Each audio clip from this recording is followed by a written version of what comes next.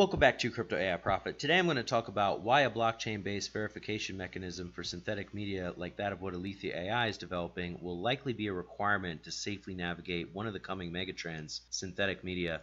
And I'll start by going over this report from Ernst & Young about megatrends for 2020 and beyond. And in it they identify that synthetic media is one of the megatrends expected within the next few years.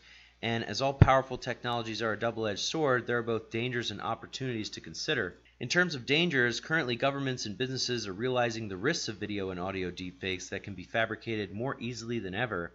In fact, these fabrications, popularly known as deepfakes, have increased tenfold in media coverage between 2016 and 2019.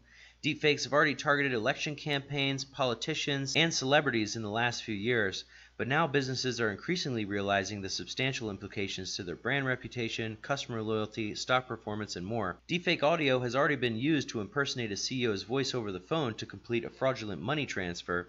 And while we haven't yet seen a string of high-profile deepfakes, in the future we could see the likeness of company figures used to deliver false information to manipulate market movements. So deepfakes are just another attack vector in the area of cybersecurity that governments and businesses are preparing for, and luckily there already exist several methods by which we can verify the trustworthiness of media. For instance, there's digital forensics, which combs through media for inconsistencies after the fact.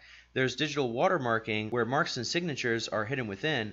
And lastly, my favorite, there's hashing on the blockchain, which takes digital watermarking to the next level by tagging media with date, time, location, device level info, etc., which is then used to identify how the media was generated to create an immutable copy from the source. There can even be audit logs to establish provenance by recording future alterations. Legislative bodies around the world are investigating how to meet the challenge of synthetic media to maintain the very integrity of our modern economy and society. And this will require mechanisms for enforcement, auditing, and compliance. Mechanisms like the ones that Alethea.AI are already starting to build in the area of privacy-preserving deepfakes. And in this Vox article, it talks about how privacy-preserving deepfakes were used in the making of a documentary about recent events in Chechnya, where they used the faces of volunteers to superimpose them over the survivors that were giving the interviews, and in this way those survivors' identities were preserved.